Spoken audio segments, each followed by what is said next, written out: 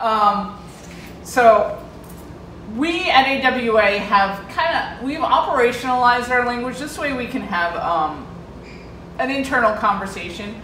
You guys are expected to be aware of it, but not necessarily have memorized it. I'm just going to refer to certain body language terms with this operationalized language because it is just how we at AWA collectively speak about body language. So in our operationalized language, we have friendly, fearful, displacement, appeasement, stress, reactive, aggressive, aroused, under-socialized, selective, and anxiety. These are all terms we regularly use. Each term corresponds with observable body language. So, a friendly dog has a loose body, long lip, loose open mouth pant, ears neutral, sweeping tail wag, squinty eyes, and will readily approach. A fearful dog has round eyes, dilated pupils, ears are back, closed mouth, low or tucked tail, may be trembling, have a stiff body, he'll be low and have an arched back, and may be piloerect. So piloerect is a fancy word for hackles standing up on the back. Piloerect is a physiological response to something. So it could be fear, it could be excitement, it could be startle, but it's a response.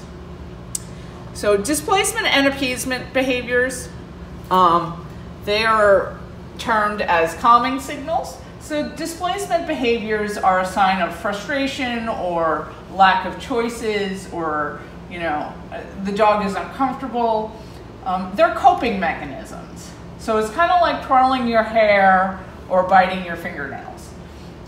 Sniffing the ground, yawning, scratching, urogenital checkout, shaking off, panting, turning away, and lip licking. These are all things, if you see kind of out of context, you should be like, oh, this dog is displaying displacement behaviors. Something might be making him uncomfortable.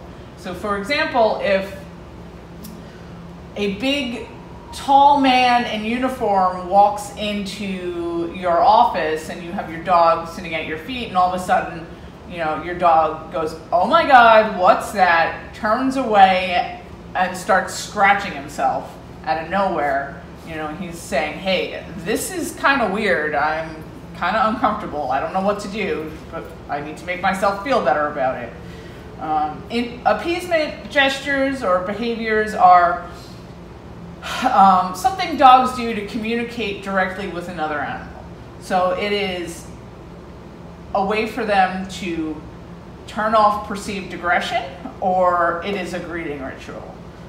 So if you see two dogs approaching one another and one dog suddenly turns away or lifts their paw, they're saying, hey, I mean no harm, we're cool. So examples of appeasement gestures are the submissive grin, airplane ears, rolling on their back, which is what we call a tap out. It's the ultimate way of them saying, hey, I mean no harm, I'm exposing all my vulnerable parts, so, please don't hurt me. A paw lift, ears, I said ears to the side, a low fast tail wag, and averted gaze. Stress-related behaviors. So we deal with a lot of stress-related behaviors in the shelter because it's a really unnatural environment. The animals are under a great deal of stress, so they will often display these behaviors. So lip licking, yawning, excessive panting, trembling, hypersalivation, not eating, excessive grooming or excessive shedding, excessive barking, whining, pacing, spinning, licking the walls, stiff body. Reactive. So reactive is a term we use to describe a type of frustration. It could either be behind a kennel door or in a crate or on a leash. So it's barking, lunging, pulling excessively, tense body, ears forward, tail straight out, and eyes fixed. I mean, they're really saying, oh my God, I can't get to this thing. I'm gonna, you know, kind of act out. Aggressive. So aggressive is a term we have to have in there because aggression is a social behavior. It is a form of communication. We don't want it to get to that point. We want it to have listened to all the other things dogs try and tell us with their body language before we get to aggression. So aggression is intent to do harm. Their weight is forward, ears are forward, eyes are hard and fixed, their body is very stiff, they may freeze, tail up, biting, growling, showing teeth, very tense mouth. Aroused. Aroused is another form of frustration. It's very common in younger adolescent dogs. It can cause problems. They're very jumpy, mouthy, lots of fluid wasted movement. They may hump, lots of excited barking and vocalization. Just a lot of kind of wasted energy. Under-socialized. Under-socialized is a term we use when we know something about the dog. Most dogs are under-socialized, and we know nothing about their past. But say we got dogs from like the Chemung hoarding case. We knew those dogs were under-socialized. So they didn't have enough early socialization between 8 and 14 weeks of age. So the way we characterize under-socialized is stiff body, avoidant of human touch and interaction, always turning away, they're very hard to coax. They startle easily, they have very wide eyes and never want to make eye contact. Selective. Selective is a term we use to describe exactly that. So a dog can be selective of something. You know, they're picky. They may not like every dog. They may not like, they may not like every person. So we would use the term selective to describe that. Anxiety. Anxiety is a general term used to describe several disorders. And yes, dogs do suffer from different types of anxiety. These disorders cause fear, nervousness, and apprehension.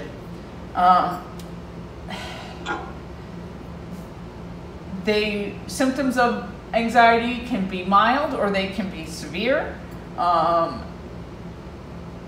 It is the anticipation of fear. So for dogs, it includes generalized anxiety disorder,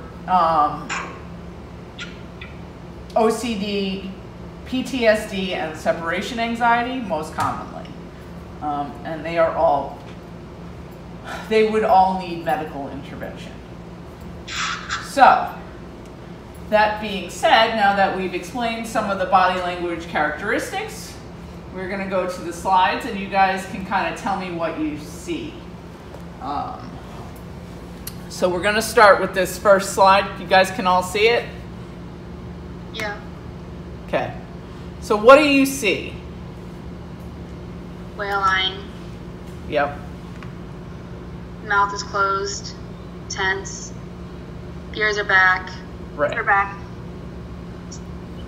Exactly. So this dog is probably has some type of apprehension to something.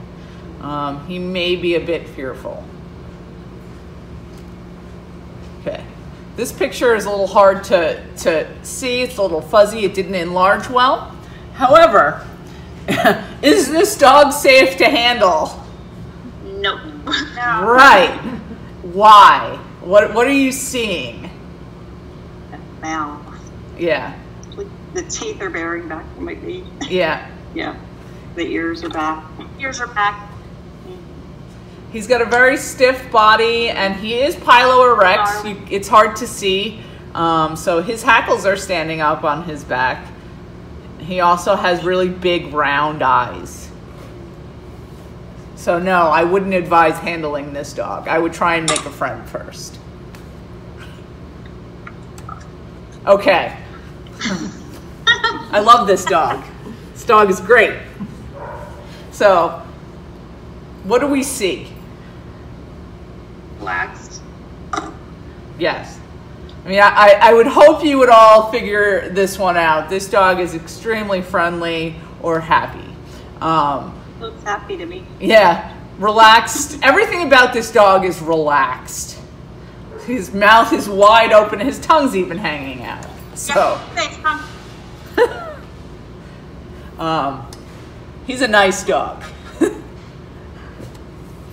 Okay, so the first picture on your left is probably pretty clear, but you should observe some things. So not only are his teeth exposed, his muzzle is wrinkled. It's hard to.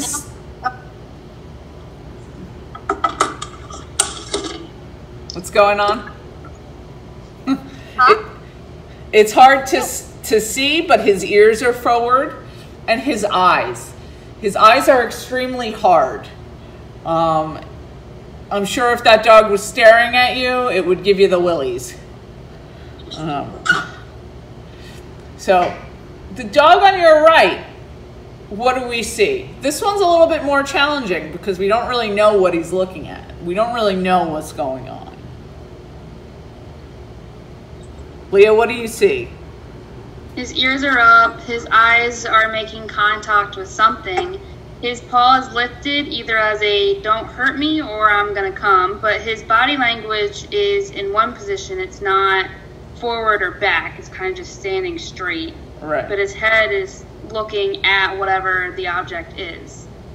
Right. He's alert. He's focused on something. It's hard to tell whether he is pointing. I mean, maybe he's doing that. As I said, it's hard to tell. But it is a good example of body language. You know, he's clearly focused on something. What his exact feelings about it are yet, yet to be seen. Okay. We can make it. So, What's that? the dog on your left, what do you see?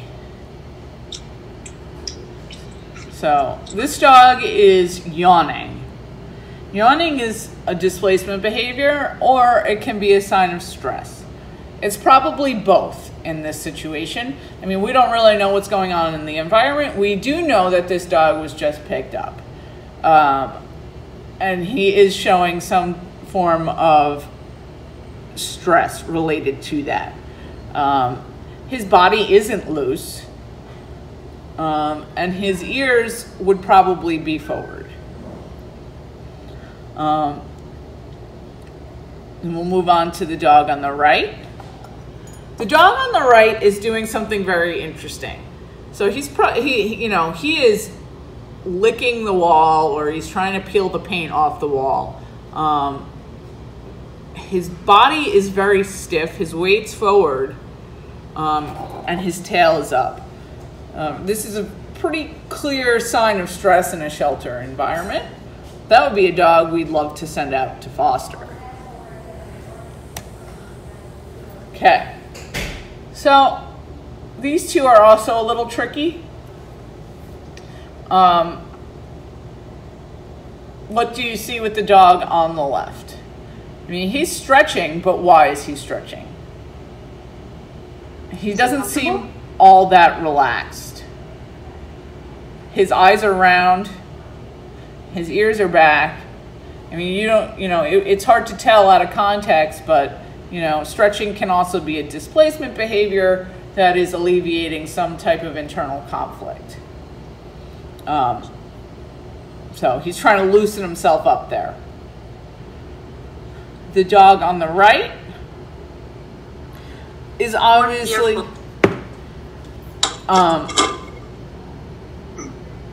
displaying on an appeasement gesture, but why? I mean, his paw is lifted, his head is kind of down, his eyes are averted, his mouth is closed, and his body isn't exactly loose. So he might be saying to somebody, you know, hey, don't hurt me. Okay. So the one on the left is a picture, but it kind of clearly gets the point across. So Leah, what do you think this dog is doing or reacting to? What? What? I lost her? Sorry, there's chats. I'm answering your chat questions for you. Okay, I can't even see the chat questions. See, I got you. Okay. Teamwork. Fine. So the dog on the left is reacting to the people, the skateboard, the bicycle. He's saying, hey, I'm uncomfortable. I'm going to do something to calm myself down. So I'm going to say, oh my God, what are all these things, and sniff the ground. It's an appropriate behavior. I would pay my dog for doing that. I'd say, oh, good job. You went and you sniffed the ground. You didn't choose to bark, lunge, or bite. You know, yeah. Displacement behaviors are an appropriate form of dealing with stress, anxiety, fear, any apprehension the dog might have. The dog on the right, this again is a kind of classic shelter dog behavior. So jumping, he's probably barking, stiff body. He is not a happy dog. It's probably not, I'm happy to see you. It's like, hey, I'm totally frustrated about being in this space. I have no choices. I don't get to choose when I go out, what I eat, when I eat. You know, I've got no toys. I'm just locked in this box. And that's a way of him displaying this stress. It's something we should react to and try and make his life better. This guy, this is a common shelter dog behavior in young adolescent dogs as well. So he's jumping, he's mouthing, he's biting the leash. He's just moving around a whole lot. This is what we would describe as an arousal behavior. He's not trying to be aggressive. He's trying to get out all this energy. You know, he doesn't know what to do with himself. He's a little frustrated. But that's not to say this type of behavior can't be concerning. It can be absolutely scary for many people because the dog, will often, jump up and mouth your hand. And, when they mouth your hand, even though they're not attempting to bite, their teeth are still on your skin. So this is another very common behavior concern. So I would hope you would know what these two are. They are a little scary. They're saying, hey, go away. This is your last chance before I bite you. And you should listen to that. Barking, growling, showing teeth, hard stares, ears forward. They're telling you, I'm uncomfortable. Please stop. Because they're going to, if you don't listen, you can get injured. I don't recommend getting bitten by a dog. It's not fun. It's very painful. So, your best defense against anything bad ever happening is listening to this and saying, okay, you're angry, you're upset, you're afraid. I am going to go the other way. Let's regroup and try again with something else. So, these two are displaying behaviors of possibly fear, alertness. It could be a predecessor to aggression because look where their weight is. Look at their tail carriage. Look at their eyes. They're definitely focused on something, We don't know what. Their ears are forward. I mean, this guy on the left is totally, you know, has his hackles up, so he's piloerect, you know. Pay attention, you know, this isn't a happy dog. This dog is saying, something is bothering me.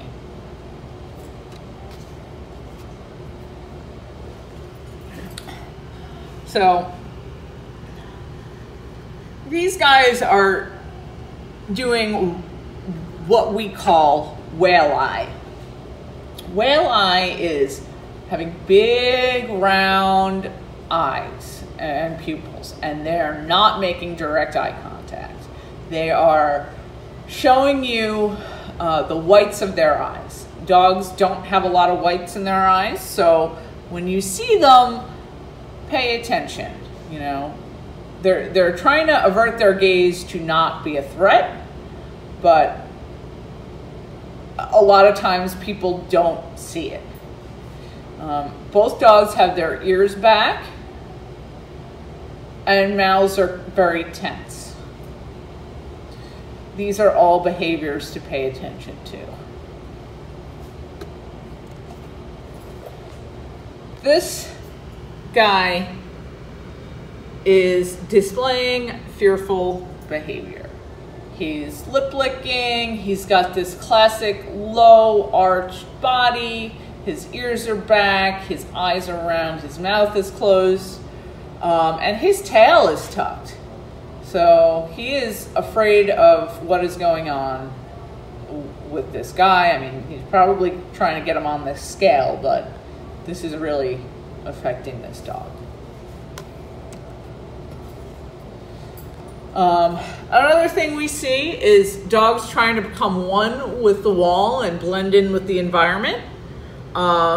They are saying, hey, I'm not here. Please don't bother me. Please don't hurt me. I am just one with the wall.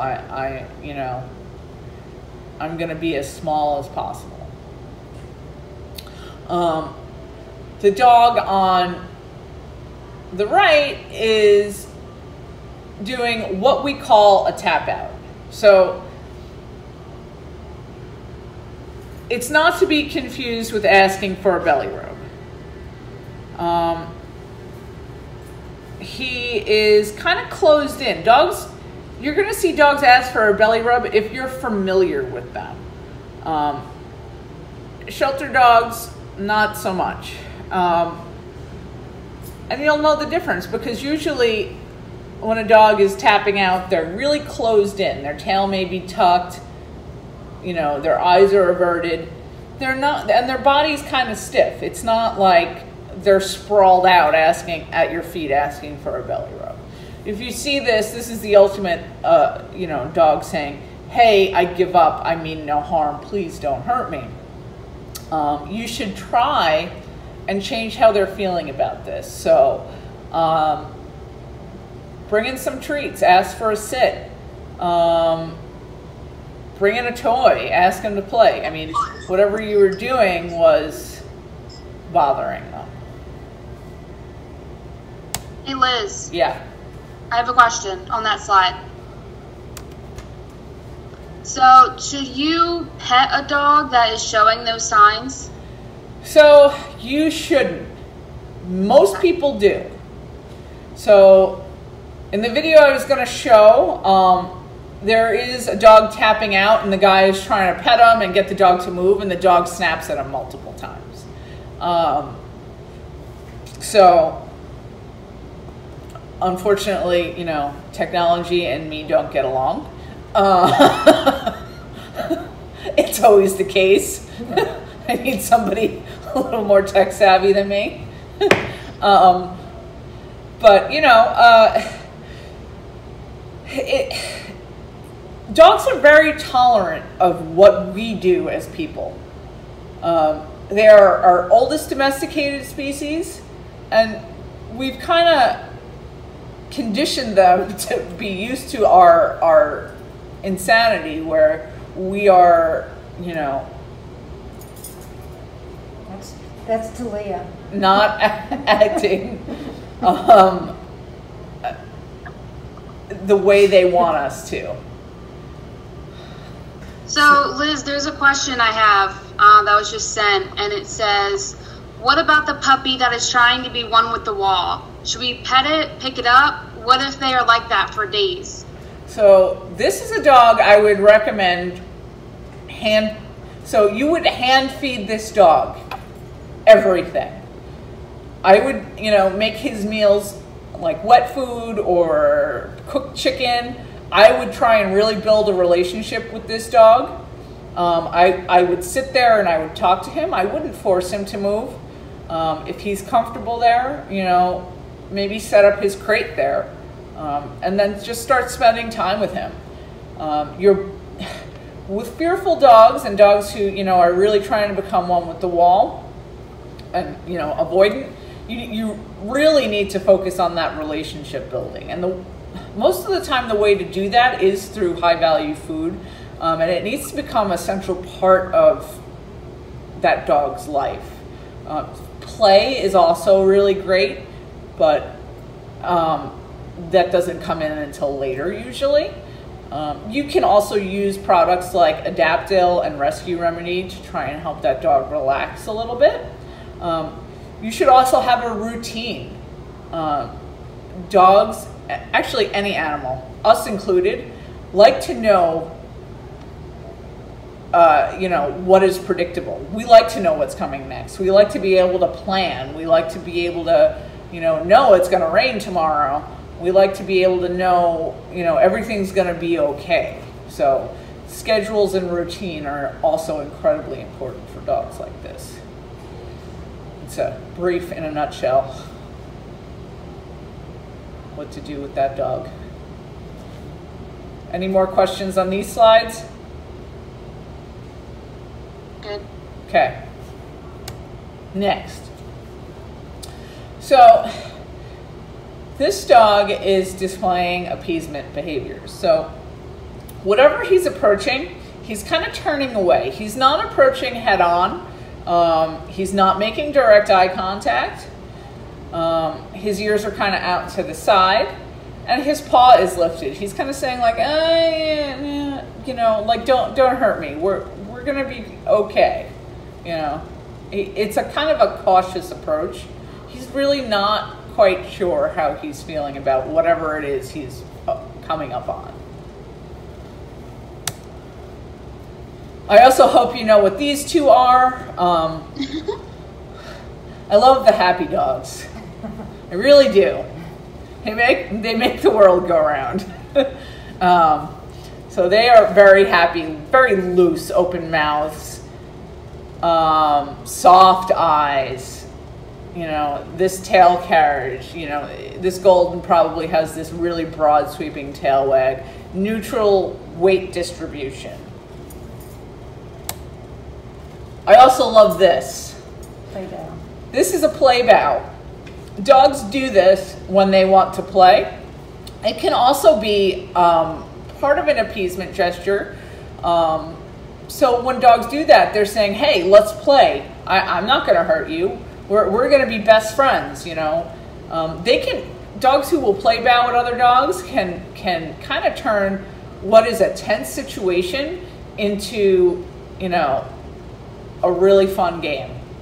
Your dog who approaches another dog who might be like, hey, why are you coming up to me? And then they're like, oh, well, I just wanted to play, so I'm just going to play bow a bunch of times and have this loose, goofy wag and loose body and soft eyes, and we're just going to have a good time.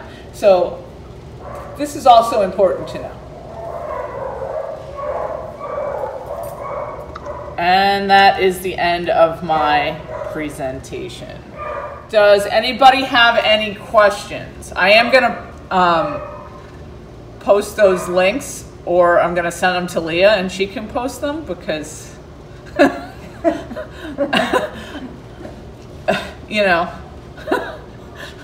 I'm not good with technology.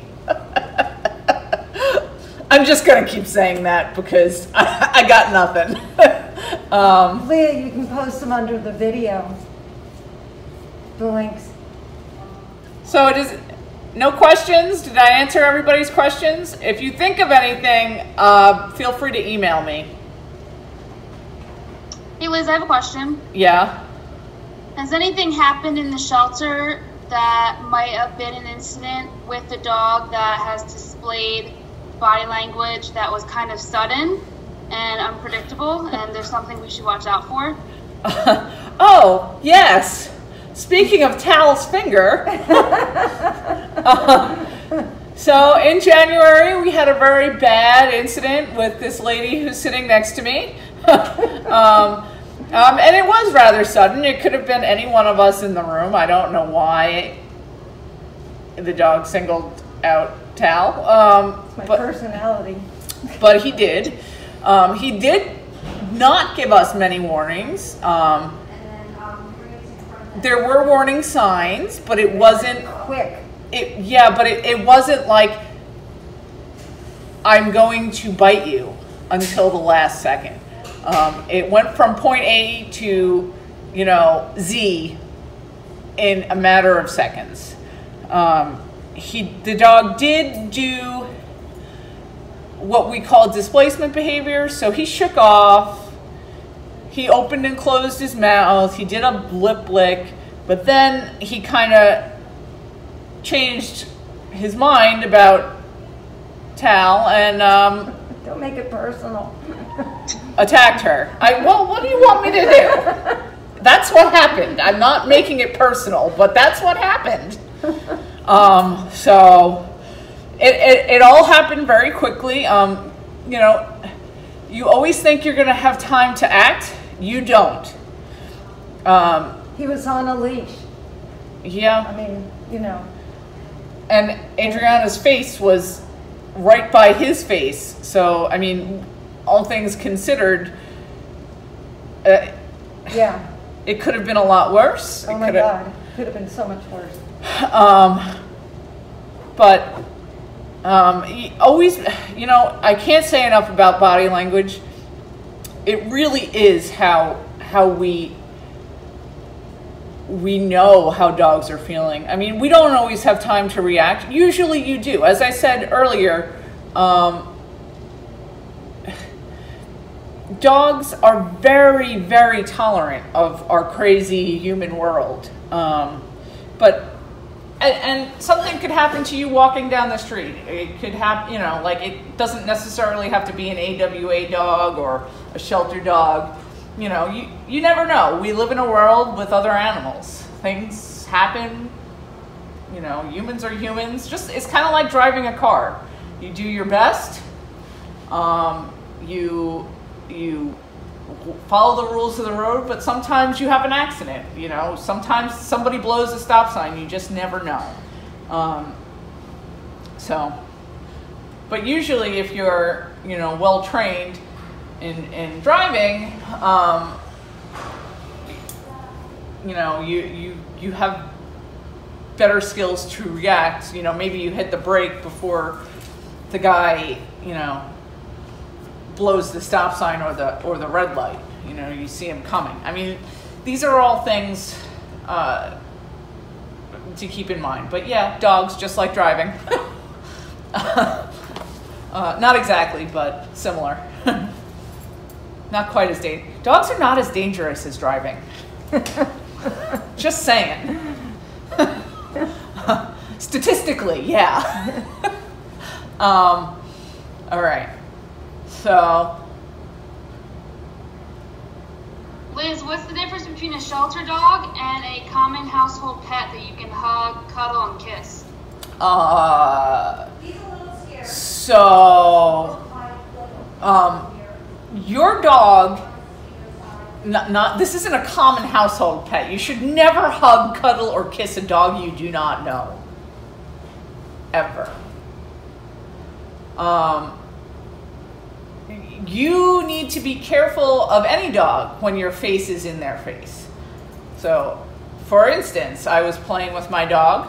We were playing ball. I was sitting on the floor. And he got overexcited. And he turned, whacked me in the face with his mouth open and broke my eye socket. And I had a big gash on my face from his mouth. Things can happen. that wasn't like the dog bit me. It was, you know, I blame that on myself. I was sitting on the floor with the dog.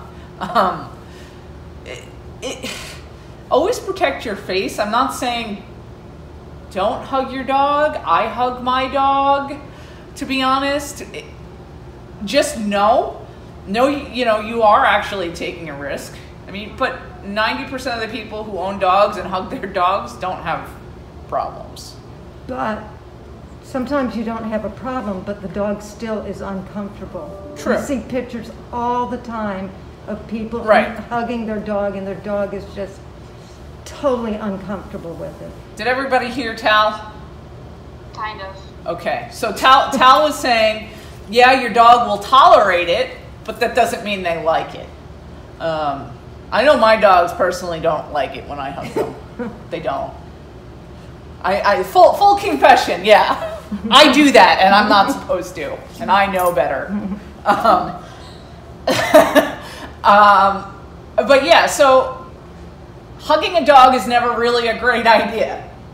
Just saying. So there are plenty of pictures online where people and kids are hugging dogs and the dog is going, oh my God, stop. You know, the dog's body language is stiff, their eyes are averted, they're lip licking. You know, it's something most people wouldn't catch. So what's the difference between your dog and a shelter dog? You know your dog a lot better than you know a shelter dog or anybody's dog. I mean, if you don't live with that dog, don't put your face in that dog's face. Even if you live with that dog, you probably shouldn't put your face in that dog's face. You know, silly things can happen.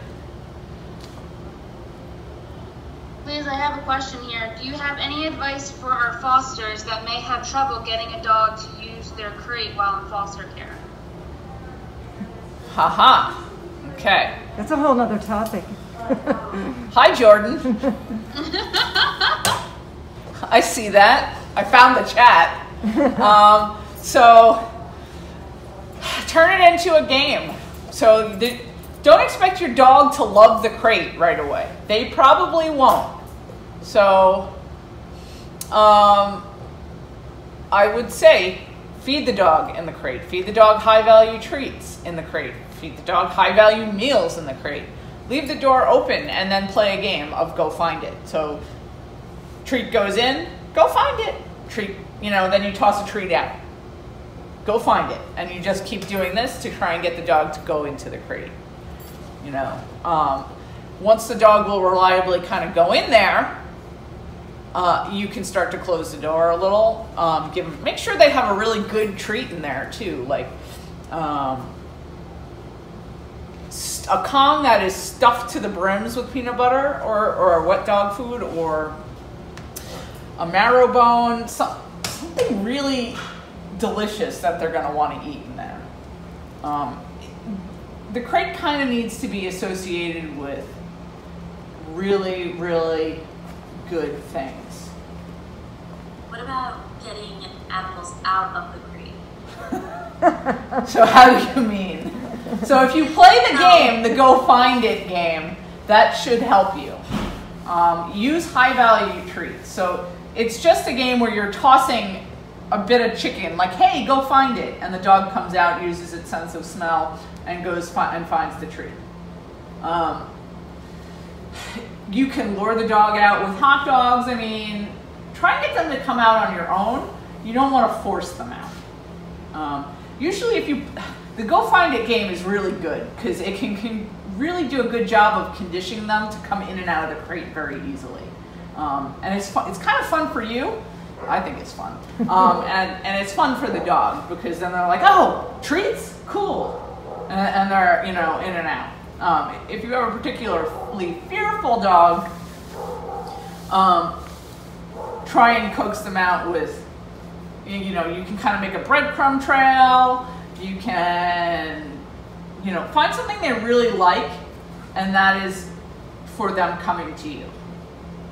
Like, so if they love peanut butter, they can come to you when they get, you know, like, coax them out with that, and that's the only time they get that treat. Okay? So, If nobody has any more questions, we'll end. Sorry it took me so long to figure everything out. If you think of any questions, feel free to email. It's behavior@awanj.org.